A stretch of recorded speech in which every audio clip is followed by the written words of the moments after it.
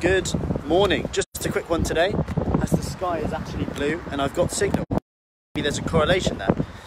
Speaking of correlation, quite often and I wanted to share this is what Hazel posted yesterday, or the day before. Hazel's been on our 28-day kickstart, and initially, I guess the focus in what a lot of us say is about weight loss, and that's fine. We often go for some weight loss, but if you just read some of the stuff I've written above about clothes fitting better yet only losing 2 kilos, so clothes fitting better yet only losing 2 kilos, which is amazing. Morning, Sarah. Sleeping better, eating better, less cravings, thinking about stuff like holidays and hair, like feeling just more confident in general, and what that actually means when you achieve that. And I'm bringing this up because this is kind of our real why that often we don't think about when we set goals. And when we set goals just based on weight, it's very easy to feel deflated, very easy to not get the results that you want. So I just want to really reiterate this point. If you're struggling for motivation, to go back to the goal. And it's fine to set a weight loss goal, but think about, morning Lucy, if you think about just relying on weight, that is 100% not in your complete control, okay? So you can of course influence it with what you eat, with how much you exercise, etc. And these are then process-based goals. So why not focus on the process and let everything... We are back. Morning, Sue. So, just a quick point on that.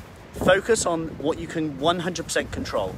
Number one, it might be today that you set a rule that you just say, or you set a goal that you're only going to eat when you're sat down, or you're going to have protein at each meal. They're things you can control, which add up to the things that Hazel said, like less cravings, that then add up to maybe inch loss. Because if you're fitting your clothes better and you've only lost 2 kilos only, that's, to be honest, it's a weird one, isn't it? What is slow weight loss? Because fast weight loss usually means, not always, because it does depend.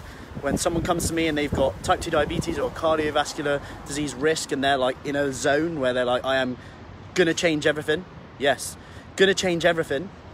Then they can lose a lot more, and that's fine. But just know that that's not the norm. And not the norm as in, I want to reiterate this point, if you lose like 10 pounds in a week, then that doesn't mean that you should lose 10 pounds every week. Really important thing to remember. Then don't compare yourself to week 1 all the time. Compare yourself to where you were before when you first started. And know that if you kept losing 10 pounds every week, you'd disappear. Like the genie into a lamp. Been watching too much Aladdin. Anyway, so focus on the process goals and the rest will take care of itself. How many times can you exercise this week? Then don't just say that. Say, I will exercise, insert, on this day, at this time. Write that down. Then a food habit. So let's say it's nighttime eating, okay? So we're going to look at nighttime eating.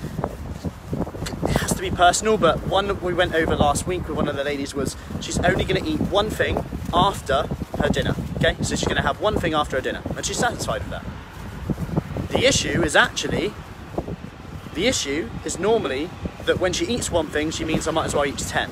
Remember, that's like going into the shops, spending £100 and saying I might as well spend £1,000. You wouldn't do that, right? Morning, Joe. Morning, Melissa. Morning, Stella. Yep, agree. Exercise is definitely 100% in my control, and I love it. Yeah, love it, Stella. And your results speak for themselves. Morning, Michelle. Morning, Sue. You're off here next week. Look at the weather. This is like a very rare occasion here. There's blue sky. It's been that colour, but it does pass quick. Anyway. So let's say you hit that. Then it's something for you. So as Hazel said above, taking time for herself, and this is, everyone knows this. Everyone knows and me included on this. Since I meditate and I meditate or nap daily, no matter what, no matter whether I'm on holiday or not, or whether I'm at home. That's just a note. It changes my energy completely. Now, you could say that you might feel guilty for napping. Often people say that, feel guilty for meditation. But what's the alternative? The alternative, as I spoke with someone last week, was they just snack in the middle afternoon because they're tired, look for a pick-me-up. Or, I can't nap, I don't have time, I'm working. Okay, 10 deep breaths in, 10 deep breaths out. Right, we're back. I'll finish on this. If you're going to feel guilty about napping or doing something for you,